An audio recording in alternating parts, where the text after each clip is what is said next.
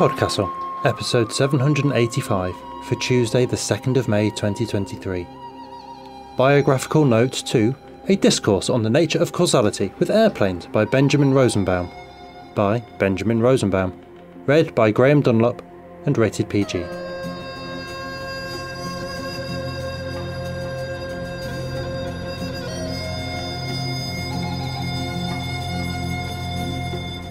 Good morning, good day, good afternoon and good evening, and welcome to Podcastle, the flying castle of fantasy fiction.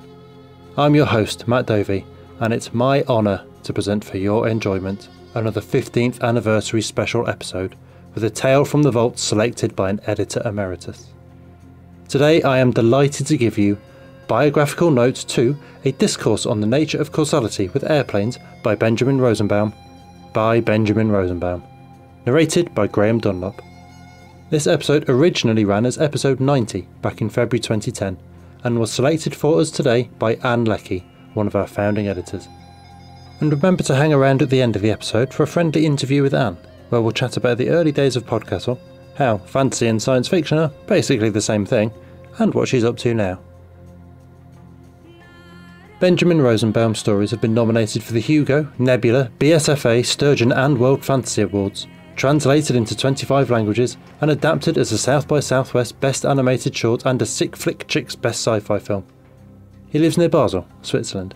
His first novel, The Unravelling, is a far-future comedy of manners and social unrest, a tale of family, hard choices and growing up that wildly challenges understanding of gender, class, family, the body and moral agency in a complicated world, and came out from Error One Books in 2021. Graham Dunlop has been involved with Escape Artists for many years, producing audio, hosting shows, narrating stories and keeping the websites going. He was born in Australia, although people have identified him as English, American and South African amongst other nationalities. He loves the spoken word. Graham lives in Melbourne, Australia, with his wife Amanda and beautiful boy dog Jake. And now pay attention, for our tale is about to begin, and the details will be important for resolving whether you are the tale or the teller.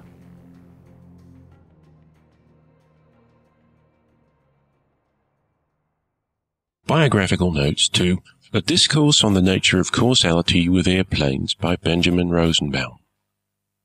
By Benjamin Rosenbaum.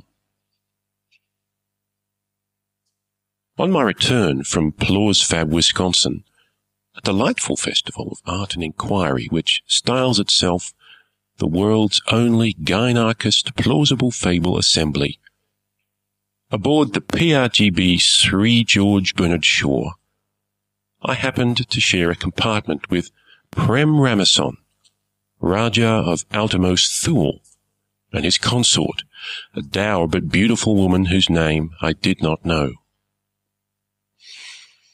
Two great blonde barbarians bearing the livery of Outermost Thule, an elephant astride an iceberg and a volcano, stood in the hallway outside, armed with sabres and needle-throwers. Politely they asked me if they might frisk me, then allowed me in. They ignored the short dagger at my belt, presumably accounting their liege's skill at arms more than sufficient to equal mine. I took my place on the embroidered divan. "Good evening," I said. The Raja flashed me a white-toothed smile and inclined his head. His consort pulled a wisp of blue veil across her lips and looked out the porthole. I took my notebook, pen, and inkwell from my valise, set the inkwell into the port provided in the white pine table set in the wall, and slid aside the strings that bound the notebook. The inkwell lit with a faint blue glow. The Raja was shuffling through a wisdom deck, pausing to look at the incandescent faces of the cards, then up at me. "You are the plausible fabulist Benjamin Rosenbaum," he said at length. I bowed stiffly. "A pen name, of course," I said. "Taken from The Scarlet Pimpernel?" he asked, cocking one eyebrow curiously. "My lord is very quick," I said mildly. The Raja laughed, indicating the wisdom deck with a wave. "He isn't the most heroic or sympathetic character in that book, however." Indeed not, my lord, I said with polite restraint. The name is chosen ironically, as a sort of challenge to myself, if you will. Bearing the name of a notorious anti-Hebraic caricature, I must needs be all the prouder and more subtle in my own literary endeavours. You're a Karaite then? He asked. I am an Israelite at any rate, I said, if not an orthodox follower of my people's traditional religion of despair. The prince's eyes glittered with interest, so, despite my reservations, I explained my researches into the rabbinical heresy which had briefly flourished in Palestine and Babylon at the time of Ashoka, and its lost Talmud. Fascinating, said the Raja. Do you return now to your family? I am altogether without attachments, my liege, I said, my face darkening with shame. Excusing myself, I delved once again into my writing, pausing now and then to let my wisdom ants scurry from the inkwell to taste the ink with their antennae, committing it to memory for later editing. At Plausfab, Wisconsin, I'd received an assignment to construct a plausible fable of a world without zeppelins, and I was trying to imagine some alternative air conveyance for my characters when the prince spoke again. I am an enthusiast for plausible fables myself, he said. I enjoyed your droplet greatly.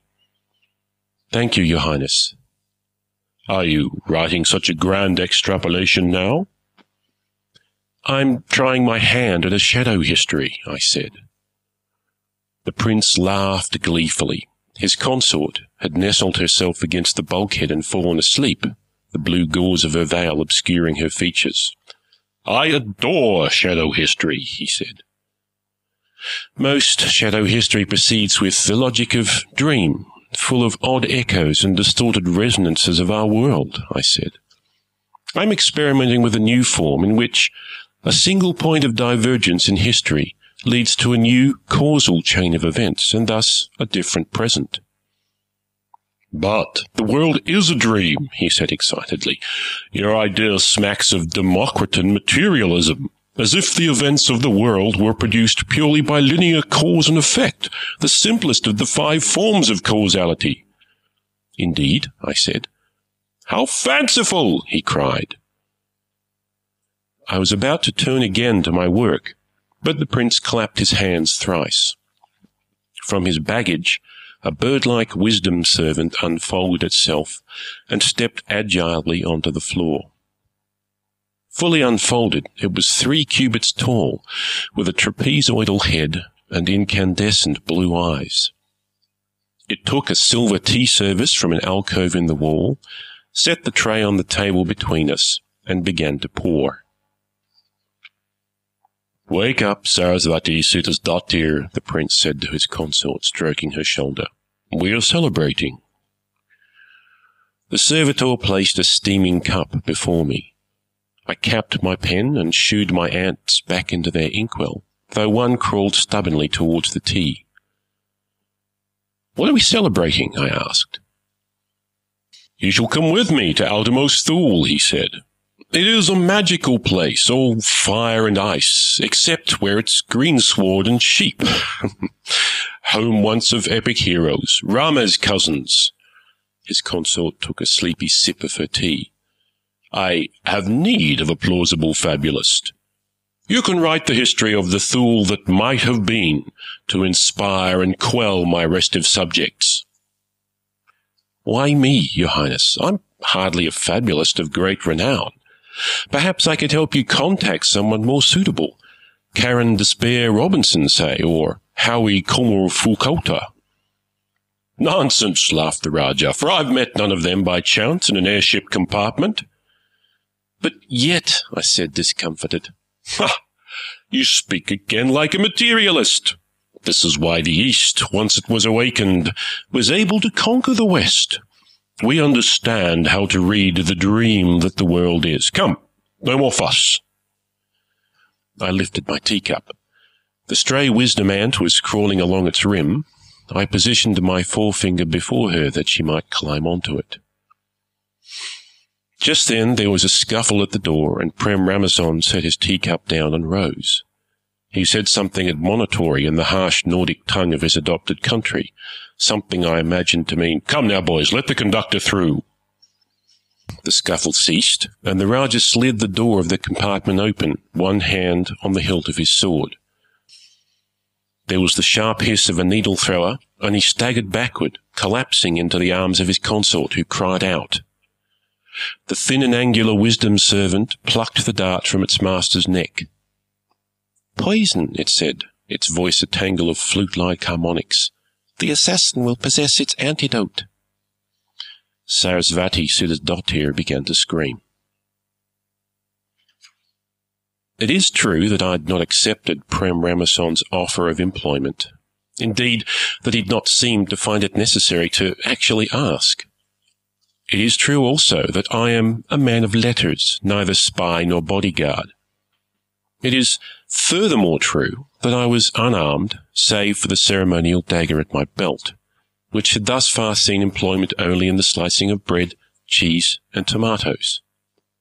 Thus, the fact that I leapt through the doorway over the fallen bodies of the prince's bodyguard and pursued the fleeing form of the assassin down the long and curving corridor cannot be reckoned as a habitual or forthright action. Nor, in truth, was it a considered one. In Sri Grigory Guptanovich Karthaganov's typology of action and motive, it must be accounted an impulsive, transformative action, the unreflective moment which changes forever the path of events. Causes buzz around any such moment like bees around a hive, returning with pollen and information, exiting with hunger and ambition. The assassin's strike was the proximate cause. The prince's kind manner, his enthusiasm for plausible fables, and my work in particular, his apparent sympathy for my people, the dark eyes of his consort, all these were inciting causes. The psychological cause, surely, can be found in this name that I have chosen, Benjamin Rosenbaum, the fat and cowardly merchant of the Scarlet Pimpernel, who is beaten and raises no hand to defend himself, just as we, deprived of our temple, found refuge in endless, beautiful elegies of despair, turning our backs on the rabbis and their dreams of a new beginning. I've always seethed against this passivity. Perhaps then I was waiting, my whole life, for such a chance at rash and violent action. The figure, clothed head to toe in a dull grey that matched the airship's hull, raced ahead of me down the deserted corridor and descended through a maintenance hatch set in the floor. I reached it and paused for breath, thankful my enthusiasm for the favourite sport of my continent, the exalted lacrosse, had prepared me somewhat for the chase. I did not imagine, though, that I could overpower an armed and trained assassin. Yet the weave of the world had brought me here, surely to some purpose. How could I do aught but follow? Beyond the proximate, inciting, and psychological causes, there are the more fundamental causes of an action. These address how the action embeds itself into the weave of the world like a nettle in cloth. They rely on cosmology and epistemology. If the world is a dream, what caused the dreamer to dream that I chased the assassin? If the world is a lesson, what should this action teach? If the world is a gift, a wild and mindless rush of beauty riven of logical purpose, as it sometimes seems, still, seen from above, it must possess its own aesthetic harmony. The spectacle, then, of a ludicrously named practitioner of a half-despised art, bastard child of literature and philosophy, clumsily attempting the role of hero on the middle deck of the PRGB Sri George Bernard Shaw, must surely have some part in the pattern, chord or discord, tragic or comic. Hesitantly, I poked my head down through the hatch. Beneath, a spiral staircase descended through a workroom cluttered with tools. I could hear the faint hum of engines nearby. There, in the canvas of the outer hull, between the Shaw's great aluminium ribs, A door to the sky was open. From a workbench, I took and donned an airman's vest, supple leather gloves, and a visored mask to shield me somewhat from the assassin's needle. I leaned my head out of the door. A brisk wind whipped across the skin of the ship. I took a tether from a nearby anchor and hooked it to my vest. The assassin was untethered. He crawled along a line of handholds and footholds set in the airship's gently curving surface. Many cubits beyond him, a small and brightly coloured glider clung to the shore, like a dragonfly splayed upon a watermelon. It was the first time I'd seen a glider put to any utilitarian purpose, espionage rather than sport, and immediately I was seized by the longing to return to my notebook. Gliders! In a world without dirigibles, my heroes could travel in some kind of immense powered gliders. Of course, they would be forced to land whenever winds were unfavourable. Or would they? I recalled that my purpose was not to repaint our world anew, but to speculate rigorously according to Democritan logic. Each new cause could lead to some wholly new effect, causing in turn some unimagined consequence. Given different economic incentives then, and with no overriding higher pattern to dictate the results, why, who knew what advances a glider-based science of aeronautics might achieve? Exhilarating speculation! I glanced down, and the sight below wrenched me from my reverie.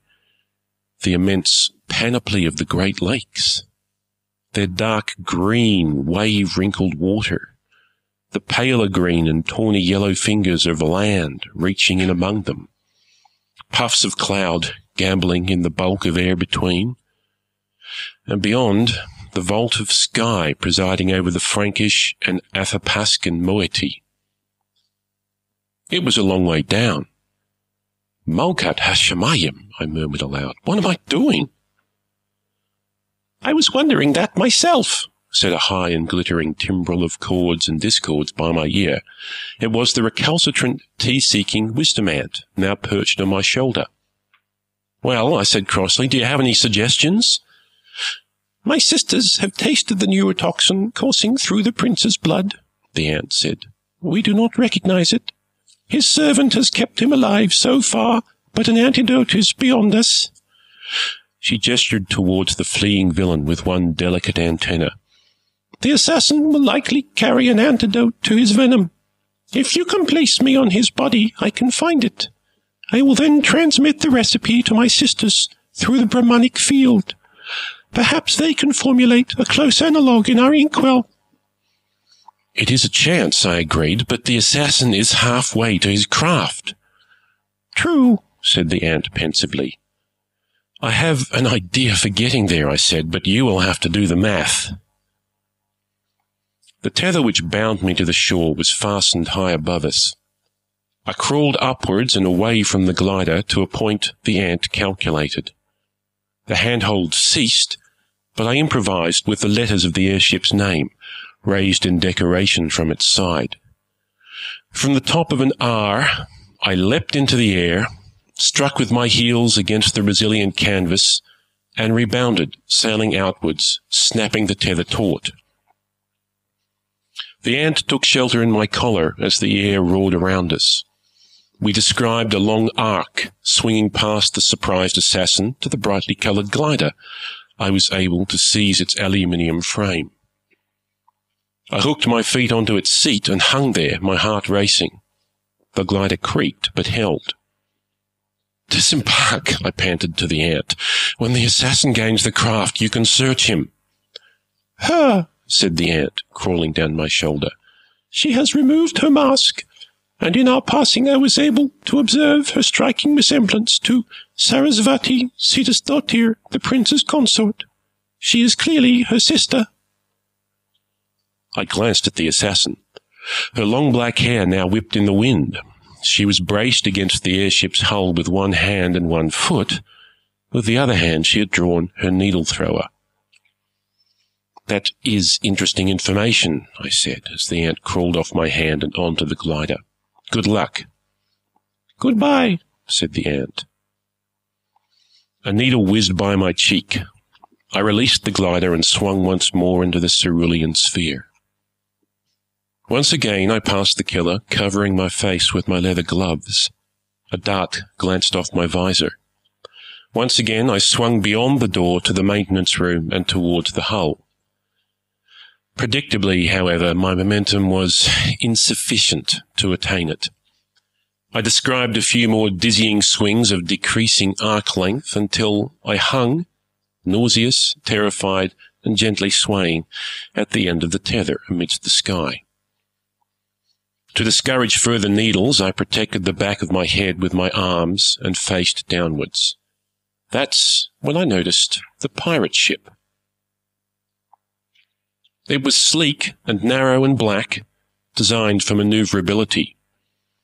Like the shore, it had a battery of sails for fair winds and propellers in an aft assemblage, but the shore travelled in a predictable course and carried a fixed set of coiled tensors whose millions of microsprings gradually relaxed to produce its motive force.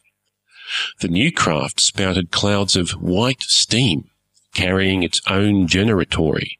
It could rewind its tensor batteries while underway. And, unlike the shore, it was armed. A cruel array of arbalest harpoons was mounted at either side. It carried its sails below, sporting at its top 2 razor-sharp saw ridges with which it could gut recalcitrant prey. All this would have been enough to recognize the craft as a pirate, but it displayed the universal device of pirates as well, that parody of the yin-yang, all yang declaring allegiance to imbalance. In a yellow circle, 2 round black dots stared like unblinking demonic eyes. Beneath, a black semicircle leered with empty, ravenous bonhomie. I dared a glance upward in time to see the glider launch from the shore's side. Whoever the mysterious assassin sister was, whatever her purpose, political symbolism, personal revenge, dynastic ambition, anarchic mania, she was a fantastic glider pilot. She gained the air with a single supple backflip, twirled the glider once, then hung deftly in the sky considering. Most people surely would have wondered at the meaning of a pirate and an assassin showing up together. What resonance, what symbolism, what hortatory or aesthetic purpose did the world intend thereby? But my mind was still with my thought experiment. Imagine there are no causes but mechanical ones, that the world is nothing but a chain of dominoes. Every plausible fabulist spends long hours teasing apart fictional plots, imagining consequences, conjuring and discarding the antecedents of desired events. We dirty our hands daily with the simplest and grubbiest of the 5 forms. Now I tried to reason thus about life. Were the pirate and the assassin in league? It seemed unlikely. If the assassin intended to trigger political upheaval and turmoil, pirates surely spoiled the attempt. A death at the hands of pirates while travelling in a foreign land is not the stuff of which revolutions are made. If the intent was merely to kill Ramazan, surely one or the other would suffice. Yet, was I to credit chance, then, with the intrusion of 2 violent enemies in the same hour into my hitherto tranquil existence? Absurd. Yet the idea had an odd attractiveness. If the world was a blind machine, surely such clumsy coincidences would be common. The assassin saw the pirate ship, yet with an admirable consistency she seemed resolved to finish what she had started. She came for me. I drew my dagger from its sheath. Perhaps at first I had some wild idea of throwing it, or parrying her needles, though I had the skill for neither. She advanced to a point some 15 cubits away. From there, her spring-fired darts had more than enough power to pierce my clothing. I could see her face now, a choleric, wild-eyed homunculus of her phlegmatic sisters. The smooth black canvas of the pirate ship was now 30 cubits below me. The assassin banked her glider's wings against the wind, hanging like a kite. She let go its aluminium frame with her right hand and drew her needle thrower. Summoning all my strength, I struck the tether that held me with my dagger's blade. My strength, as it happened, was extremely insufficient. The tether twanged like a harp string, but was otherwise unharmed, and the dagger was knocked from my grasp by the recoil. The assassin burst out laughing and covered her eyes. Feeling foolish, I seized the tether in one hand and unhooked it from my vest with the other. Then I let go. Since that time, I have on various occasions enumerated to myself, with a mixture of wonder and chagrin, the various ways I might have died. I might have snapped my neck, or, landing on my stomach, folded into a V and broken my spine like a twig. If I had struck one of the craft's aluminium ribs, I should certainly have shattered bones. What is chance? Is it best to liken it to the whim of some being of another scale or scope, the dreamer of our dream? Or to regard the world as having an inherent pattern, mirroring itself at every stage and scale? Or could our world arise, as Democritus held, willy-nilly, of the couplings and patternings of endless dumb particulates? While hanging from the shore, I had decided that the protagonist of my Democritan shadow history, should I live to write it, would be a man of letters, a dabbler in philosophy like myself, who lived in an advanced society committed to philosophical materialism. I relished the apparent paradox. An intelligent man in a sophisticated nation forced to account for all events purely within the rubric of overt mechanical causation. Yet those who today complacently regard the materialist hypothesis as dead, pointing to the Brahmanic field and its wisdom creatures, to the predictive successes, from weather to history, of the theory of 5 causal forms, forget that the question is, at bottom, axiomatic. The materialist hypothesis, the primacy of matter over mind, is undisprovable. What successes might some other science in another history have built upon its bulwark? So I cannot say if it is meaningful or meaningless, the fact that I struck the pirate vessel's resilient canvas with my legs and buttocks, was flung upwards again, to bounce and roll until I fetched up against the wall of the airship's dorsal razor weapon. I cannot say if some preserver spared my life through will, if some pattern needed me for the skein it wove, or if a patternless and unforetellable chance spared me all unknowing. There was a small closed hatchway in the razor spine nearby, whose overhanging ridge provided some protection against my adversary. Bruised and weary, groping incoherently among theories of chance and purpose, I scrambled for it as the boarding gongs and klaxons began. The shore knew it could neither outrun nor outfight the swift and dangerous corsair. It idled above me, awaiting rapine. The brigands' longboats launched, lean and manoeuvrable black dirigibles the size of killer whales, with parties of armed sky bandits clinging to their sides. The glider turned and dove, a blur of gold and crimson and verdant blue disappearing over the pirate Zeppelin's side, abandoning our duel, I imagined, for some redoubt many leagues below. Oddly, I was sad to see her go. True, I'd known her only from wanton violence. She had almost killed me. I crouched, battered, terrified, and nauseous on the summit of a pirate corsair on her account, and the kind Rajah, my almost employer, might be dead. Yet I felt our relations had reached as yet no satisfactory conclusion. It is said that we fabulists live 2 lives at once. First we live as others do, seeking to feed and clothe ourselves, earn the respect and affection of our fellows, fly from danger, entertain and satiate ourselves on the things of this world. But then, too, we live a second life, pawing through the moments of the first, even as they happen, like a market woman of the bazaar, sifting trash for treasures. Every agony we endure, we also hold up to the light with great excitement, expecting it will be of use. Every simple joy we regard with a critical eye, wondering how it could be changed, honed, tightened to fit inside a fable's walls. The hatch was locked.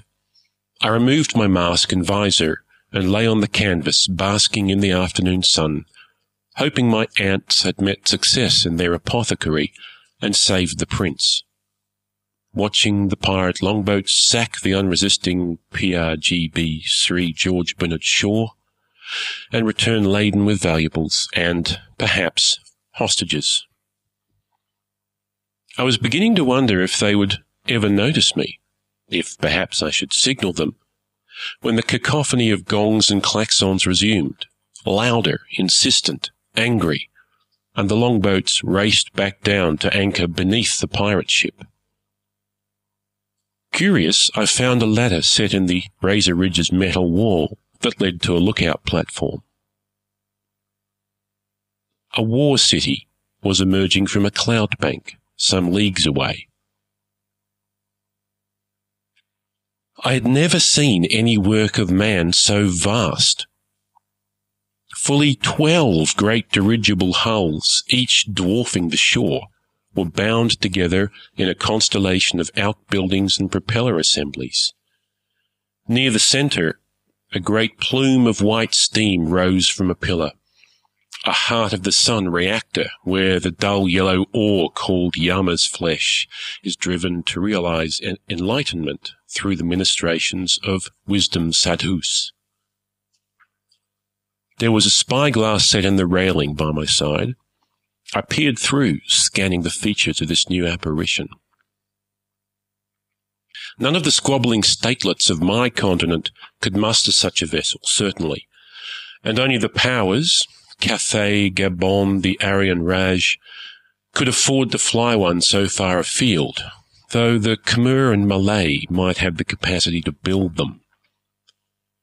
There's little enough to choose between the meddling powers, though Gabon makes the most pretense of investing in its colonies and believing in its supposed civilizing mission. This craft, though, was clearly Hindu. Every cubit of its surface was bedecked with a facade of cytoceramic statuary, couples coupling in 5,000 erotic poses, thermomorphic gods gesturing to soothe or menace, Rama in his chariot, heroes riddled with arrows and fighting on, saints undergoing martyrdom. In one corner I spotted the Israelite avatar of Vishnu hanging on his cross between Shiva and Ganesh. Then I felt rough hands on my shoulders. 5 pirates had emerged from the hatch, cutlasses drawn. Their dress was motley and ragged, their features varied, Sikh, Chosan, Baltic, Frankish, and Aztec, I surmised. None of us spoke as they led me through the rat's maze of catwalks and ladders set between the ship's inner and outer hulls. I was queasy and light-headed with bruises, hunger, and the aftermath of rash and strenuous action. It seemed odd indeed that the day before I'd been celebrating and debating with the plausible fabulists gathered at Wisconsin. I recalled that there had been a fancy dress ball there with a pirate theme, and the images of yesterday's festive, well-groomed pirates of fancy interleaved with those of today's grim and unwashed captors on the long climb down to the bridge. The bridge was in the gondola that hung beneath the pirate airship's bulk, forwards of the rigging. It was crowded with lean and dangerous men in pantaloons, sarongs, and leather trousers. They consulted paper charts and the liquid glowing forms swimming in wisdom tanks, spoke through bronze tubes set in the walls, barked orders to cabin boys who raced away across the airship's webwork of spars. At the great window that occupied the whole of the forward wall, watching the clouds part as we plunged into them, stood the captain. I had suspected whose ship this might be upon seeing it. Now I was sure. A giant of a man dressed in buckskin and adorned with feathers, his braided red hair and bristling beard proclaimed him the scion of those who had fled the destruction of Viking ire to settle on the banks of the Father of Waters. This ship, then, was the Hiawatha McCool, and this the man who terrorized commerce from the shores of Lake Erie to the border of Texas. "Chippewa Melco," I said. He turned, raising an eyebrow. "Found him sightseeing on the starboard spine," one of my captors said. "Indeed," said Melco. "Did you fall off the shore?" "I jumped after a fashion," I said. "The reason thereof is a tale that strains my own credibility, although I lived it." Sadly, this quip was lost on Melco, as he was distracted by some pressing bit of martial business. We were descending at a precipitous rate. The water of Lake Erie loomed before us, filling the window. Individual whitecaps were discernible upon its surface. When I glanced away from the window, the bridge had darkened. Every wisdom tank was grey and lifeless. "You there, spy!" Melco barked. I noted with discomfiture that he addressed me. "Why would they disrupt our communications?" "What?" I said. The pirate captain gestured at the muddy tanks. "The Aryan war city. They've disrupted the Brahmanic field with some damn device. They mean to cripple us, I suppose. Ships like theirs are dependent on it. Won't work, but how do they expect to get their hostages back alive if they refuse to parley?" Perhaps they mean to come aboard and take them," I offered. "We'll see about that," he said grimly. "Listen up, boys. We hauled ass to avoid a trap, but the trap found us anyway. But we can't outrun this bastard in the high airstreams if we lose all extra weight. Dinky, run and tell Max to drop the steamer. Red, Ali, mark the aft fore and starboard harpoons with buoys and let 'em go. Greg and Gooby, same with the spent tensors. Fast!" He turned to me as his minions scurried to their tasks. "We're throwing all dead weight over the side. That includes you, unless I'm swiftly convinced otherwise. Who are you?" "Gabriel Goodman," I said truthfully, but better known by my quill name, Benjamin Rosenbaum. "Benjamin Rosenbaum!" the pirate cried. "The great Iowa poet, author of Green Nakedness and Broken Lines? You're a hero of our land, sir. Fear not, I shall—" "No," I interrupted crossly. "Not that Benjamin Rosenbaum." The pirate reddened and tapped his teeth, frowning. "Aha, hold, then I have heard of you. The children's tale scribe, I take it. Legs the caterpillar? I'll spare you then for the sake of my son Timmy, who—" "No," I said again through gritted teeth. "I am an author of plausible fables, sir, not picture books." "Never read the stuff," said Melco. There was a great shudder, and the steel bulk of the steam generatory, billowing white clouds, fell past us. It struck the lake, raising a plume of spray that spotted the window with droplets. The forward harpoon assembly followed, trailing a red buoy in a line. "Right then," said Melco, "over you go." "You spoke of Aryan hostages," I said hastily, thinking it wise now to mention the position I seemed to have accepted de facto, if not yet de jure. "Do you by any chance refer to my employer Prem Ramazan and his consort?" Melco spat on the floor, causing a cabin boy to rush forward with a mop. "So you're one of those quislings who serves Hindu royalty even as they divide up the land of your fathers, are you?" He advanced towards me menacingly. "Outer Thule is a minor province of the Raj, sir," I said. "It is absurd to blame Ramazan for the war in Texas." "Ready to rise, sir," came the cry. "Rise then," Melco ordered. "Throw this dog in the brig with its master. If we can't ransom them, we'll throw them off at the top." He glowered at me. That'll give you a nice long while to salve your conscience with making fine distinctions among Hindus. What do you think he's doing here in our lands, if not plotting with his brothers to steal more of our gold and helium?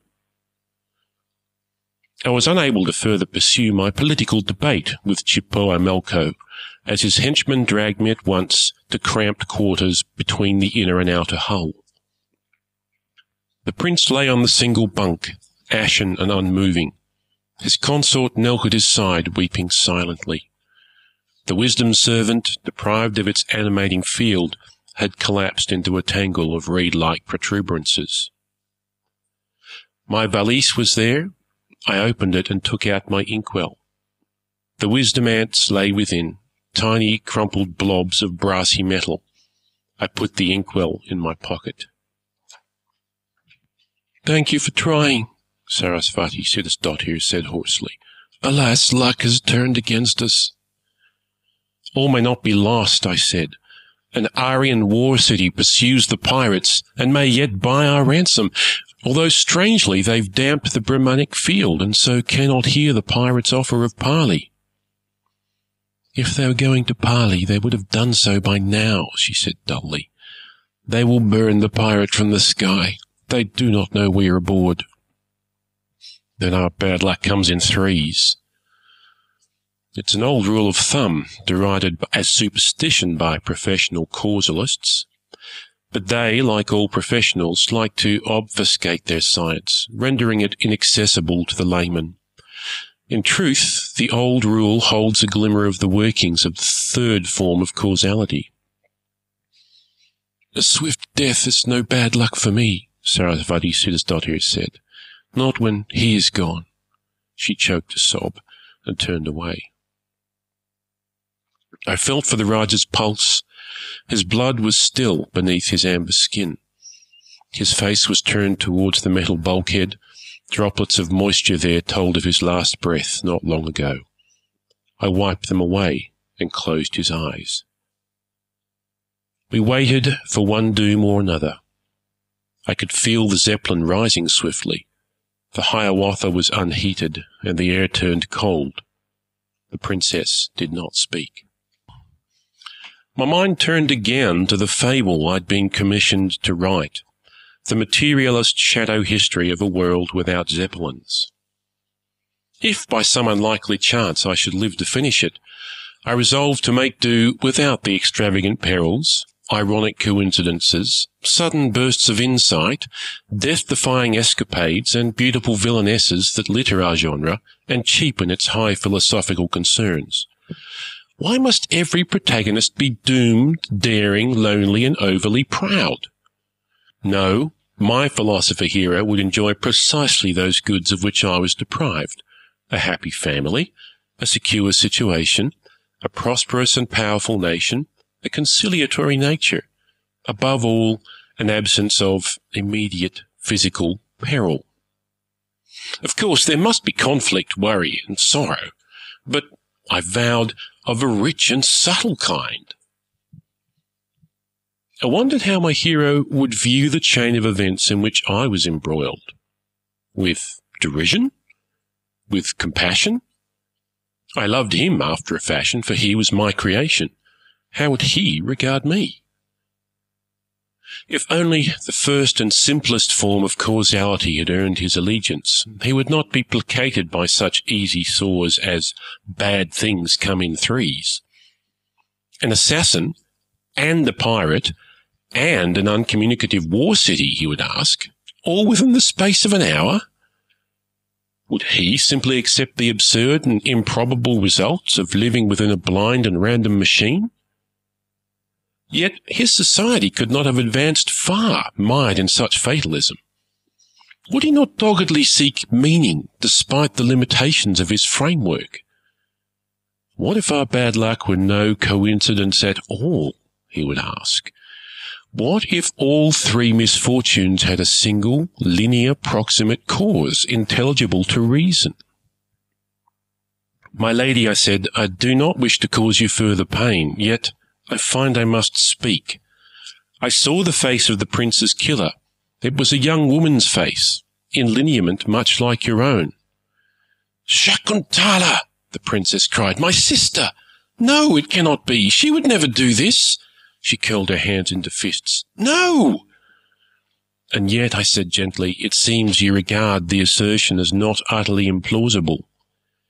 "She is banished," Sarasvati Siddhasdottir said. "She's gone over to the Thanes, the Nordic Liberation Army, the anarcho-gynarchist insurgents in our land. It is like her to seek danger and glory, but she would not kill Prem. She loved him before I." To that I could find no response. The Hiawatha shuddered around us. Some battle had been joined. We heard shouts and running footsteps. Sarasvati, the prince, the pirates, any of them would have had 1,000 gods to pray to, convenient gods for any occasion. Such solace I could sorely have used. But I was raised a Karaite.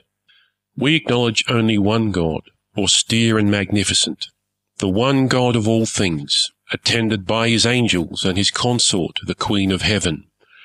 The only way to speak to him, we are taught, is in his holy temple, and it lies in ruins these 2,000 years.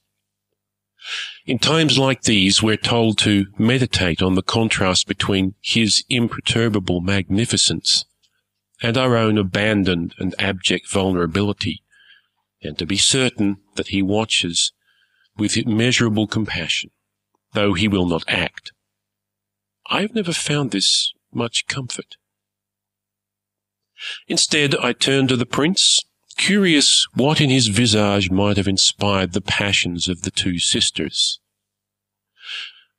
On the bulkhead just before his lips, where before I had wiped away the sign of his last breath, a tracery of condensation stood. Was this some effluvium issued by the organs of a decaying corpse? I bent and delicately sniffed, detecting no corruption. "My lady," I said, indicating the droplets on the cool metal, "he lives." "What?" the princess cried. "But how?" "A diguanidinium compound produced by certain marine dinoflagellates," I said, "can induce a death-like coma in which the subject breathes but thrice an hour. The heartbeat is similarly undetectable." Delicately she felt his face. "Can he hear us?" "Perhaps." "Why would she do this?" "The body would be rushed back to Thule, would it not? Perhaps the revolutionaries meant to steal it and revive him as a hostage?" A tremendous thunderclap shook the Hiawatha Makul, and I noticed we were listing to one side. There was a commotion in the gangway, then Chippewa Melko entered. Several guards stood behind him. "Damn tenacious," he spat. "If they want you so badly, why won't they parley? We're still out of range of the war city itself and its big guns, thank Buddha, Thor, and Darwin. We burned one of their launches at the cost of many of my men, but the other launch is gaining." "Perhaps they don't know the hostages are aboard," I asked. "Then why pursue me this distance? I'm no fool. I know what it costs them to detour that monster. They don't do it for sport, and I don't flatter myself I'm worth that much to them. No, it's you they want, so they can have you. I've no more stomach for this chase." He gestured at the prince with his chin. "Is he dead?" "No," I said. Doesn't look well. No matter, come along. I'm putting you all in a launch with a flag of parley on it. Their warboat will have to stop for you, and that will give us the time we need." So it was that we found ourselves in the freezing, cramped bay of a pirate longboat. 3 of Melko's crewmen accompanied us, one at the controls, the other 2 clinging to the longboat's sides.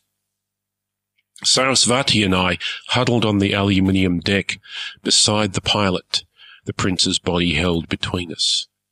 All 3 of Melko's men had parachutes. They planned to escape as soon as we docked. Our longboat flew the white flag of Parley, and, taken from the prince's luggage, the royal standard of outermost Thule. All the others were gazing tensely at our target, the War City's fighter launch, which climbed toward us from below. It was almost as big as Melko's flagship. I alone glanced back out the open doorway as we swung away from the Hiawatha. So only I saw a brightly coloured glider detach itself from the Hiawatha's side and swoop to follow us. Why would Shakuntala have lingered with the pirates? Once the rebels' plan to abduct the prince was foiled by Melko's arrival, why not simply abandon it and await a fairer chance? Unless the intent was not to abduct, but to protect. "My lady," I said in my halting middle school Sanskrit, "your sister is here." Sarasvati gasped, following my gaze. "Madam, your husband was aiding the rebels." "How dare you?" she hissed in the same tongue, much more fluently. "It is the only—" I struggled for the Sanskrit word for hypothesis, then abandoned the attempt, leaning over to whisper in English, "Why else did the pirates and the war city arrive together? Consider, the prince's collusion with the Thanes was discovered by the Aryan Raj, but to try him for treason would provoke great scandal and stir sympathy for the insurgents. Instead, they made sure rumour of a valuable hostage reached Melko. With the prince in the hands of the pirates, his death would simply be a regrettable calamity." Her eyes widened. "Those monsters!" she hissed. "Your sister aimed to save him, but Melko arrived too soon, before news of the prince's death could discourage his brigandy. My lady, I fear that if we reach that launch, they will discover that the prince lives. Then some accident will befall us all." There were shouts from outside.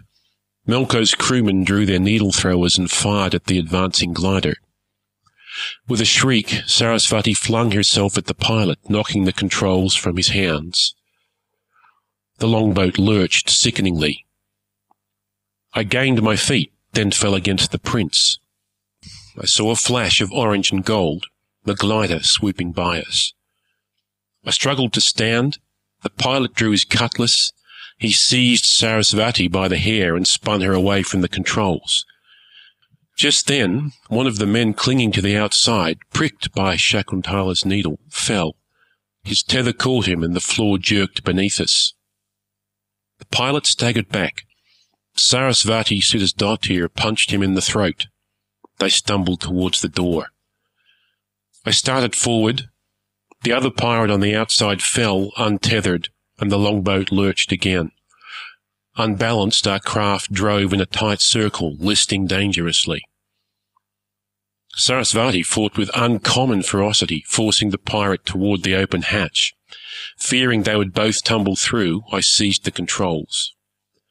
Regrettably, I knew nothing of flying airship longboats, whose controls, as it happens, are of a remarkably poor design. One would imagine that the principal steering element could be moved in the direction that one wishes the craft to go. Instead, just the opposite is the case. Then, too, one would expect those brawny and unrefined airmen to use controls lending themselves to rough usage. Instead, it seems an exceedingly fine hand is required. Thus, rather than steadying the craft, I achieved the opposite. Not only was Sarasvati and the pilot flung out the cabin door, but I myself was thrown through it, just managing to catch with both hands a metal protuberance in the hatchway's base. My feet swung freely over the void. I looked up in time to see the Raja's limp body come sliding towards me like a missile. I fear that I hesitated too long in deciding whether to dodge or catch my almost employer. At the last minute, courage won out, and I flung one arm around his chest as he struck me. This dislodged my grip, and the two of us fell from the airship. In an extremity of terror, I let go the prince and clawed wildly at nothing. I slammed into the body of the pirate who hung, poisoned by Shakuntala's needle, from the airship's tether. I slid along him and finally caught myself at his feet. As I clung there, shaking miserably, I watched Prem Ramazan tumble through the air, and I cursed myself for having caused the very tragedies I'd endeavoured to avoid, like a figure in an Athenian tragedy. But such tragedies proceed from some essential flaw in their heroes, some illustrative hubris, some damning vice. Searching my own character and actions, I could find only that I'd endeavoured to make do as well as I could in situations for which I was ill-prepared. Is that not the fate of any of us, confronting life and its vagaries? Was my tale, then, an absurd and tragic farce? Was its lesson one merely of ignominy and despair? Or perhaps, as my shadow protagonist might imagine, there was no tale, no teller. Perhaps the dramatic and sensational events I'd endured were part of no story at all, but brute and silent facts of matter. From above, Shakuntala Siddhasdottir dove in her glider. It was folded like a spear, and she swept past the prince in seconds. Nimbly she flung open the glider's wings, sweeping up to the falling Raja, and rolling the glider took him into her embrace. Thus encumbered, she must have secured him somehow, she dove again, chasing her sister, I imagine, and disappeared in a bank of cloud. A flock of brass-coloured wisdom gulls, arriving from the Aryan war city, flew around the pirate's launch. They entered its empty cabin, glanced at me and the poisoned pirate to whom I clung, and departed. I climbed up the body to sit upon its shoulders, a much more comfortable position. There, clinging to the tether and shivering, I rested. The Hiawatha Makul, black smoke guttering from one side of her, climbed higher and higher into the sky, pursued by the Aryan warboat. The sun was setting, limning the clouds with gold and pink and violet. The war city, terrible and glorious, sailed slowly by under my feet, its shadow an island of darkness in the sunset's gold glitter on the waters of the lake beneath. Some distance to the east, where the sky was already darkening to a rich cobalt, the Aryan warboat which Melko had successfully struck was bathed in white fire. After a while, the inner hull must have been breached, for the fire went out, extinguished by escaping helium, and the Zeppelin plummeted. Above me the propeller hummed, driving my launch in the same small circle again and again. I hoped that I'd saved the prince after all. I hoped Shakuntala had saved her sister, and that the three of them would find refuge with the Thanes. My shadow protagonist had given me a gift. It was the logic of his world that led me to discover the war city's threat. Did this mean his philosophy was the correct one? Yet the events that followed were so dramatic and contrived, precisely as if I inhabited a pulp romance. Perhaps he was writing my story, as I wrote his. Perhaps, with the comfortable life I had given him, he longed to lose himself in uncomfortable escapades of this sort. In that case, we both of us lived in a world designed, a world of story, full of meaning. But perhaps I'd framed the question wrong. Perhaps the division between mind and matter is itself illusory. Perhaps randomness, pattern and plan are all but stories we tell about the inchoate and unknowable world which fills the darkness beyond the thin circle illumined by reason's light. Perhaps it's foolish to ask if I, or the protagonist of my World Without Zeppelin story, is the more real. Each of us is flesh, a buzzing swarm of atoms, yet each of us also a tale contained in the pages of the other's notebook.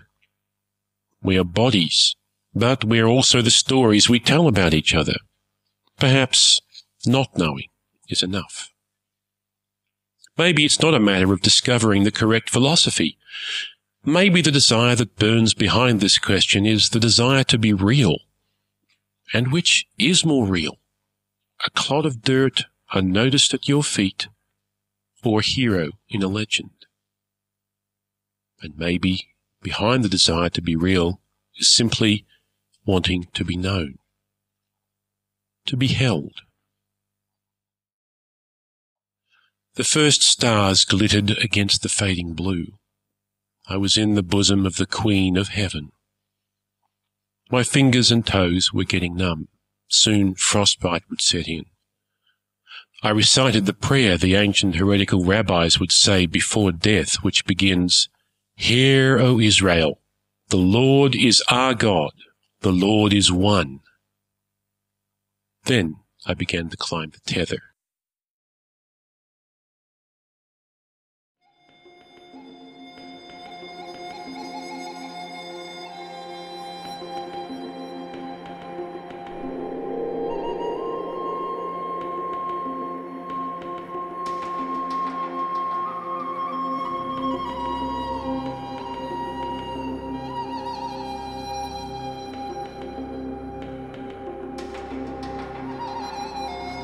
And welcome back. That was Biographical Notes to A Discourse on the Nature of Causality with Airplanes by Benjamin Rosenbaum. And if you enjoyed that, you may wish to dive even further back into the archives to episode 5 for The Ant King, A California Fairy Tale. He also appeared on a skate pod 3 times back in the day, in episodes 24, 99 and 106. And now, through the magic of audio production, we will seamlessly transition into an interview with Ann Leckie, former editor at this flying castle from our earliest days, to discuss why she chose this story and what the castle was like when it was just a Motte and Bailey in the clouds. Hi Ann, thank you for coming on to Podcastle again. First time in a long time, I think. Thank you for having me. It's been ages. Yes, you finished editing, 2009, 10? That sounds right. Yeah, because I think it was Dave and oh my god, there's so many editors. Yeah. Yes, I think it's about then. So it has been, well over a decade. So thank you for coming back on. First and foremost, would you like to introduce yourself for those listeners who might not have been around for your editorial run? So I'm Ann Leckie. I am, of course, famous for being the first assistant editor of Podcastle. That's not what I'm famous for. I'm actually famous for having written Ancillary Justice, but it is true. Rachel Swirsky was the first. She was the founding editor of Podcastle, and I worked as her assistant editor, reading slush, basically. And so that's who I am. In fact, at one point, this was several years ago, it was after Ancillary Justice had come out, and I was at a bead store, actually. And the nephew of the person who owned the bead store, turned out, I didn't realize it was a Podcastle listener. And at one point he was like, "Oh, there's somebody named Ann Leckie on Podcastle." And I said, "Do you not recognize me?" And he said, "What?" And I said, "Welcome to Podcastle. I'm Ann Leckie." And he went, "Ah!" Like literally started screaming. And for a long time, that's what people knew me for. Like nobody knew that I wrote stories. They knew that I was a host on Podcastle. I've not had that moment yet. I look forward to it one day. It'll happen. It'll happen. I don't blame him for not recognising you, given that we're an audio market, to be fair. True. Yes, but I talked all the time. We would have conversations and stuff. Oh, right. A lot of people would recognise my voice, which is one of the fun things. Yeah. So, why did you choose the story you chose today, apart from the fact that it's an absolutely brilliant piece of mad genius? It's a brilliant piece of mad genius. Isn't it? I love the title. First of all, the title's amazing. Notes to a Discourse on the Nature of Reality with Airplanes by Benjamin Rosenbaum. Exactly. I loved the sort of alternate reality. I loved the sort of, it's just funny and charming. And it's such a neat alternate world that he's made, even though it's clearly there to be charming and funny and kind of a little thought experiment. And interestingly, this is kind of funny. I know when we were emailing back and forth, and I was asked to provide a couple of stories just in case Rachel's and mine overlapped. And I was like, oh, that's not going to happen. And y'all were thought that was pretty funny. And apparently Rachel said exactly the same thing when she was asked that. But we are good friends, Rachel and I. And Rachel is, of course, an amazing writer. Our tastes don't always line up. I mean, sometimes they do, but there are ways in which our aesthetics are very different. So after a couple of years as the assistant editor, Rachel said, let's have a week where you pick or a month where you pick all the stories. And so I was like, can I even pick ones that you rejected? Rachel hadn't wanted that story. I was like, I love this story. And Rachel was like, it's really good, but I don't want to run it. And I was like, okay, it's my month. I'm going to run this story. And it's not a question of whether the story was good enough, because obviously it's a fabulous story. But I think it's a really good demonstration of how an editor's individual taste actually plays a really strong role. And I'm sure you've seen this, where there'll be an incredible story and you'll be like, this is a really good story, and I don't like it very much. Right? Or it just doesn't grab my heart really hard. But wow, that's a really great story. And part of being an editor is actually using your personal taste to sort of guide what you're choosing, which in some ways can make a writer trying to sell stories sort of despair. Like, how can I possibly meet an editor's personal taste? But also when one editor says, no, that doesn't mean that another editor isn't going to go, oh, this is the story I've been waiting for so long. But no, I love this story. I just love how funny it is. I love how positive, I'm going to say positive, that's the wrong word. Manic energy, I think, isn't it? It just gives it that sort of happy feeling. It does. It's very compassionate toward, its antagonists. It's just, and I love the mechanics of the ending, which is very much, everything's just falling apart. What can I do? I climb, I go up, it's a lovely ending. And I love the world building. I think it's a neat story. You can really tell just how clever Ben is from reading the story. Just the throwaway lines in it. Like, I could never conceive of some of these things he just dashes off at the back half of a sentence. Oh, Ben's fabulous. And I know back when I had time in my schedule and there wasn't a plague and I would go to WisCon, he would do like let's build a world panel, and he was just hilarious. He's so funny. So sharp. Yeah, he's just amazing. And I know he has a novel out recently, I think, and I really need to pick it up because I just love his work so much. Yeah. So you've sort of spoken a bit there about how you and Rachel had differing tastes, because yes, you and Rachel both did say there's no chance of us overlapping, which I did find quite funny. Did you sort of learn to play that into a strength then between the two of you? Oh, absolutely. Absolutely. And also, I mean, we each trusted each other's judgment enough that even if my aesthetic wasn't the same as hers, if I saw something come in that was really high quality, that was her aesthetic and not mine, I knew she'd want to see that. Or something that was very much my aesthetic and really well done, but she probably wouldn't take, I could send up and say, I really like this. Please. Could you please? And sometimes the answer would be yes, and sometimes the answer would be no, Yeah, that's life. The slush pile is made of hard choices. I mean, we're open at the moment, and we will probably get around 1,000 submissions, and we need to choose like 15 or 20. Right, exactly. And so many of those submissions will be so good. Yeah, there is nothing you can pick out as a flaw or a reason why not. Just for whatever reason, that day, that time, it just didn't quite land right for you personally, and you can't. I spent a long time when I started slushing really second guessing myself, like, well, who am I to decide this? Well, I'm the person who's been trusted by the higher ups to make these decisions, and at the end of the day, you've only got your own taste. That's exactly right. And in fact, I've told the story a few times, but I don't know if you've heard it. When I first started slush reading for Podcastle, I was trying to sell stories, right? I was very much a sort of a beginning writer, sending out my own stories on submission. And I had heard, like a lot of us here, that you have to grab the reader like in the first sentences, that nobody will read to the end of your story if they're not. And I was like, that's not fair. That is not fair. And I am here for all the submitting writers, and I'm going to read every submission all the way to the end. That lasted for about a year, which is longer than it probably should have. But one of the things I discovered is that with the volume of stuff coming in, first of all, you have to cut very quickly. You have to say, I'm not going to keep going with this. And also, 9 times out of 10, you can tell in the first page or so if it's something you're going to take for whatever reason. There are many, many reasons why you might say, I'm not going to finish reading this by the end of the page. And so that's a thing where, like you say, you can only take a certain number of them. You have to cut somehow. You can't spend forever thinking about what you're going to take because you got to fill up that month's schedule, right?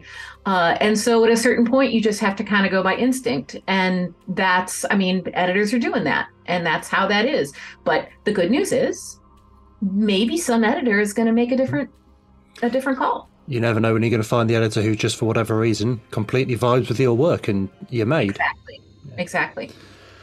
So you were, as you've mentioned, founding assistant editor along with Rachel, who has given us the story of how everything got started. Can you tell us a bit about what it was like in those early days, sort of getting the castle off the ground and flying through the air for the first time? It was super interesting. It was the first time that I had seen from the back. I mean, I knew in theory what happened with a publication or with a podcast. And I hadn't ever actually gotten my hands in the actual mechanism. And it was really kind of fun and interesting. At first it was like, woohoo, I'm working at a podcast. Rejecting stuff isn't as fun as accepting stuff. It was much, much funner to pass stuff up to Rachel. Like, look at this cool thing that I found. And I'm going to have to send a rejection for these. And I spent some time thinking about what my rejection note was I was like, that was really fraught. Right. Finally, once I wrote it, then it was done and I could just send it out. But at first I was like, and I've been in these people's shoes. This is hard. Yeah. I really want to say, I feel for you. Please keep writing. But I know I can't, just individually go and give someone some chocolates and pat them on the head and say, it's okay. Just keep going. So that was kind of fun, but it's really interesting to be on the other side. And of course, it took a little while. At first, we had stories. I think the first thing we ran was Peter Beagle. Yes. That was the first. So we didn't have Slush open. We had chosen a few stories and then opened Slush. And so it took a little bit for that to kind of get running. And it was really interesting. The more and more stories came in, the larger volume, the more interesting it was. It was really a lot of fun. Yeah. What was your sort of volume of stories like back in the day? I'm sorry? How many sort of stories did you get in at a time back in the day? Oh, offhand, I don't know, because I would just go into the email box every day. We didn't use, I think you all are using... We're on Moksha now. You're on Moksha now. We weren't. They would just come into a Gmail box. Yeah. And I had keys to the Gmail inbox, and I would just tag things, right? And I would reject the things that I didn't think Rachel needed to see. And then I would tag for her to see the things I thought, and then give a note if there needed to be a note. And so it was very, and sometimes stuff would come in and the inbox would just be crammed with stuff, and I would just go down. So it was very different. I bet it's easier with Moksha because you can probably filter stuff more easily. It was actually reading Slush for Podcastle when I won, who was it? Oh, shoot. I know him. He runs the Submission Grinder. Oh, David Steffen. David Steffen. This is terrible. Very nice young man. And he had he may still had a fair amount of very short pieces that had been published. And so he had a habit of submitting a short piece immediately after he had been rejected. Right. Which I suspect with Moksha, you can set a limit. Yeah. We don't actually, but you can do. Yeah. Well, mostly it's not a thing mostly, right? No. But there was one particular, so Ferret Steinmetz had been rejected very quickly by me. I had rejected him in like 20 minutes. And he said to make himself feel better, he was going to offer a pizza to anybody who was rejected faster than 20 minutes. And it wasn't that long afterwards when I had spent like half the day going through the box because it had really piled up. And I was going through. And I rejected something by David Steffen and got all the way through. And I was like, whoa, look at that empty inbox. And bing, and he comes in from David Steffen. Yep. All right, David, And so I opened it up and it was very short. Otherwise, I couldn't have done this. It was very short. And I was like, Rachel is not going to want this. And I rejected it less than 5 minutes after he had submitted. Oh. And so Ferret bought him some pizza. Fair enough. And then we ran into each other at Worldcon, and I'm like, I really did not mean to do that to you in quite that. You don't want it to come across as brutal, but I mean, the fact is it takes 5 or 10 minutes a lot of the time to sort of read and make the decision anyway. And if it feels like it took a week, that's only because it's sat there for a week not being looked at. So it's, right. Yeah. And why make people wait? I know one of the nice things about doing online submissions is back in the day, I remember when I walked uphill to school both ways in the snow. Self-addressed stamped envelope. Yes, and you would wait for weeks. Yeah. Weeks. I got in just at the death of postal submissions, just as online was becoming the norm, and especially over in the UK when most of the magazines were in the US. I cannot imagine. Overseas submission, holy cow. And now, like, something doesn't come back within a few days, and people are like, what is up with this? What is up with this? And I'm like, oh, you children. And ironically enough, you're probably on David's submissions grinder, looking at the graph to work out if you're past the first round of rejections. Have you seen his submissions grinder? It's a wonderful site. He set that up, I think, after I had sold Ancillary Justice. And of course, my submission process is very different now. Yeah. But I remember back in the day, it wasn't Submission Grinder. There was another site. This is terrible. What was it? They started charging, which is why David started Submissions Grinder. Exactly. I can't remember the name of it now, but Submissions Grinder is wonderful, and David's always he just won a Fire award an Ignite award from Fire for community service for the Submissions Grinder. It's a wonderful platform. Resource. Although those graphs and stuff, the other site had that too, where you could see how many other people on the site had submissions in, how long they'd been in, how long it average was before and you could really obsess over that really nicely. Yeah, it's really reading the tea leaves. Yeah. But it's a good resource, because then you can say, oh, well, I shouldn't have heard back within a month. It's normal. There's 73 other people ahead of me in the queue. And it's analog. It's going to be another 9 months. It's fine. Exactly. Yeah. How do you think working at Podcastle changed you and your writing? Because I just read Raven Tower, and it did strike me as fitting the entire novel is narrated to the protagonist.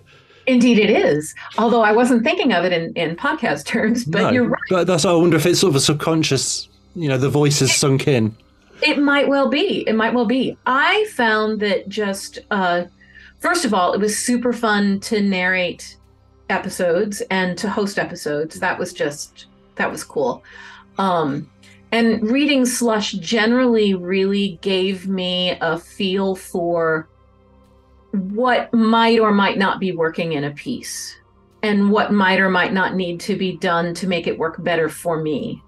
I do think that year of reading entire manuscripts, while it was exhausting, it really did show me a lot of things about how structures of pieces were and weren't working, or where people would go wrong.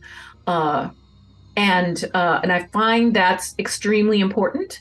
And I do think a lot of times people say, baby writers ought to read Slush. And I agree. I think it's a really good experience. Although I do think it's important to let them have a little authority and a little bit of sort of editorial input, because that was the cool thing about my being friends with Rachel, which was that we would just sit down and talk about what choices would be made and why, and what we thought about the things. I know some places don't let their slushers actually send rejections. They tag things to reject, and then someone else goes through, and which I understand when you don't have implicit trust that somebody's going to not make a goofy mistake. Or when someone's new. But I do think having a little bit of authority as practice for making those calls is probably good. Yeah, I mean, as slushers, we make the call on our rejection, and when we bump something in Moksha, conveniently, we can follow it so that then we see the follow-up comments made by the bosses. So you can see the reasons why they then accept or reject.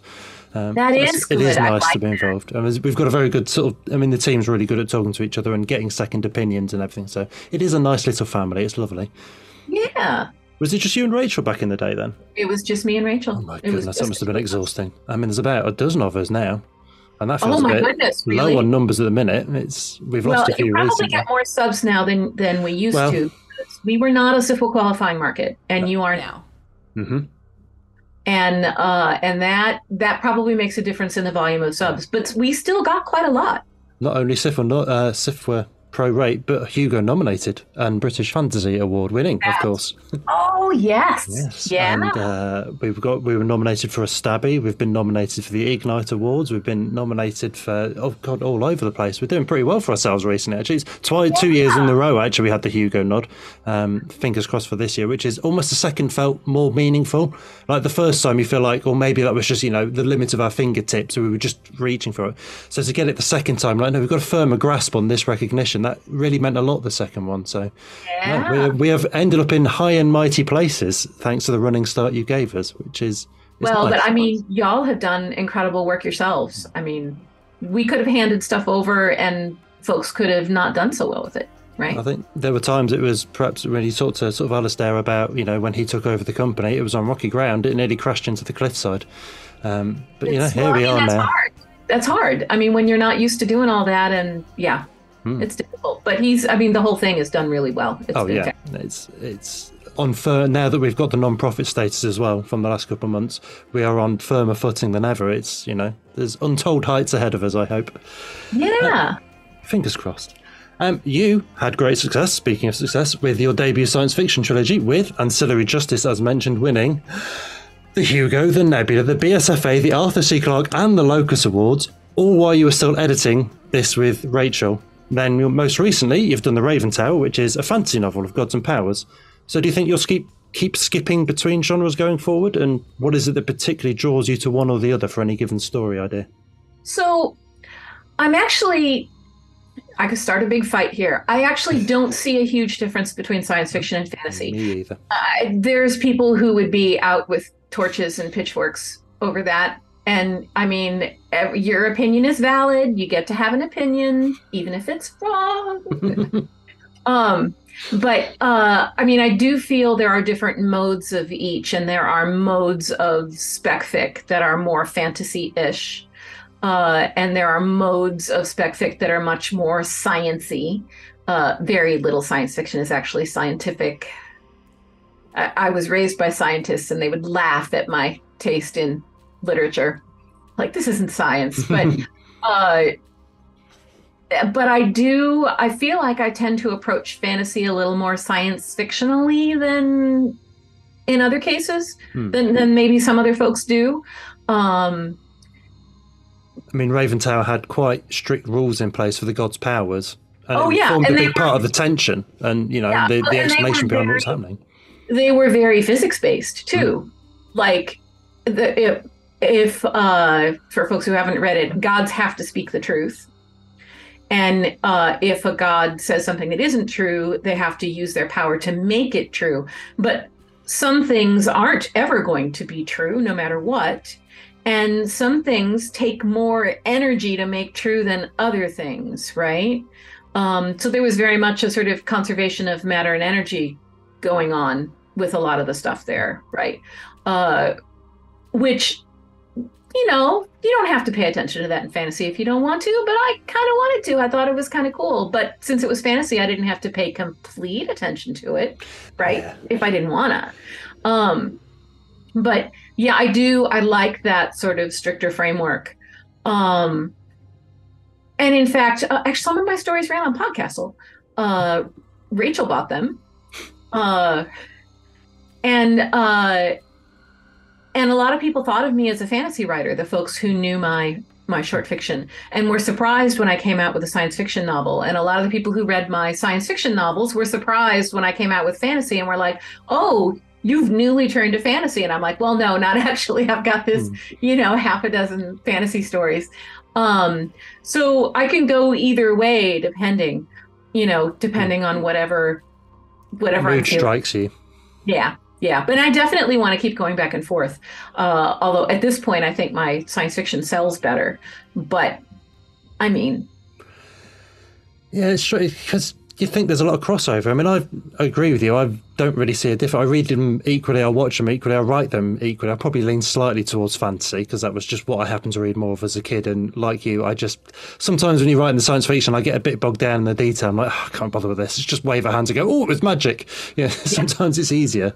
But yeah, this idea that you sell better in science fiction but not in fantasy, as if they're these disparate, separate genres, is kind of strange. And historically, most people who have written one, or a lot of people who have written one, have also written the other. Yeah.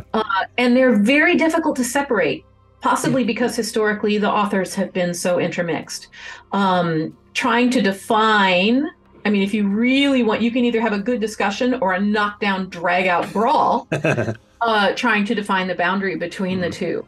It's really very difficult to do. Yeah. And I think with any boundary, I think.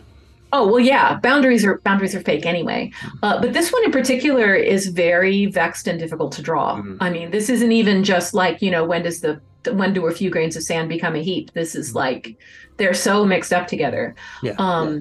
And authors have played with mixing them up deliberately for so long. And so, yeah, I mean, I feel like but people talk about them like they're so different, and it's really very strange to me. Well, obviously science fiction is more rational and better than fantasy. And I'm like, what? Yeah. I'm not sure Dune is necessarily more coherent and sciencey than Lord of the Rings even necessarily. I mean, right? Dune is basically magic. Dune is a fantasy. Yeah. Dune is, in fact, my personal definition of when do you know something's a space opera and not hard science fiction is if the culture fights with swords. If a technologically advanced culture fights with swords, you got yourself a space opera on your hands. That is the next thing to a fantasy. The most important thing in the science fiction is working out what's your excuse for why people still use swords just because they look cool. Exactly. That's the thing. It's like, if you've got your technologically advanced society using swords, it's because you think swords are cool. Yep. I mean, swords are cool. What reason, I don't care what slow shield or whatever it is you come up with. I'm sorry. It's aesthetic. Yeah, it's because you think swords are cool. And, nothing wrong with that. Swords are cool. I'm never going to begrudge that to anybody. Yeah, but Dune is very definitely not a great example of Diamond Hard SF. No. Goodness, no. So, what are you working on now that we can look forward to? So, I actually have a book coming out in June. It comes out June 6th, called Translation State. And it's set in the Ancillary Justice universe in the Imperial Reich. And one, at least, of the characters is a Presker translator. The humans who were sort of created by the mysterious, powerful, dangerous alien Presker to mediate between themselves and humans. A lot of people really liked the Presker translators in the trilogy and were unhappy that they weren't on stage for as long as they wanted them to be. So they should be satisfied with Translation State. So giving the people what they want. Yes. Can't go wrong. Also, it was fun. I wrote it because I wanted to, but I mean, that's the best reason. Yeah. You can tell when someone's not enthusiastic about what they're writing. You've got to. Oh, yes. And I'm really lucky at this point. I've been very fortunate. I can mostly write what I want to write. Do you think you'll go back to the Raven Tower world? Oh, almost certainly. Good. I look forward to it. Finally, then, what works would you recommend people read if they're interested in your stuff, and where can people find out more about you? So I do have a website, annleckie.com.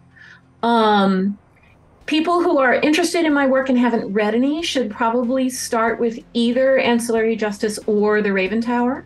There is, on my website, you can find my short fiction, much of which is available free online. It's linked on my website. And you can hear some of my stories on Podcastle, although you got to dig pretty far back into the archives. But that's what this year's all about, is digging back into those archives, because there's so much of them. Oh my goodness, yes, and there's so much fabulous stuff in there, just so much. So I think we're coming up, episode 800 is sometime later this year. Holy cow! That was a good face. It's a kind of shame that no one else is going to get to see this video but me. Well, that's one of those things like, when you see, somebody had a baby and you see the baby and you're like, oh, they're so cute. And then sometime later, they're see a teenager. Them, and they're like in college, they've got a professional job, they've got their own kids, and you're like, no way. Yeah. 800 episodes, 15 years, and all started with you and Rachel. So thank you very much for getting us going. It has been a delight. Thank you ever so much for coming on and talking to us again. And thank you for all your work on Podcastle back in the day that got us to where we are now. Well, thank you. Y'all have done such a great job.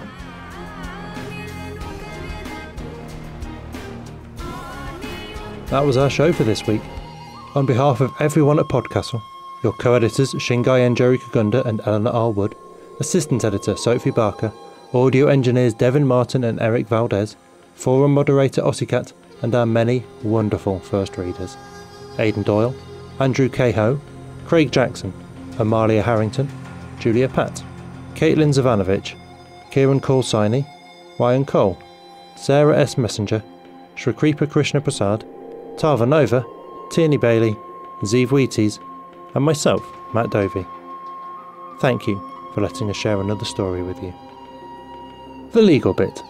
Podcastle is part of the Escape Artists Foundation, a 501c3 non-profit, and this episode is distributed under the Creative Commons Attribution, Non-Commercial, No Derivatives 4.0 International License. That means you can share it, and please do, but you cannot sell it and you cannot change it. If you want specifics, check creativecommons.org. Our music is by Shiva in Exile.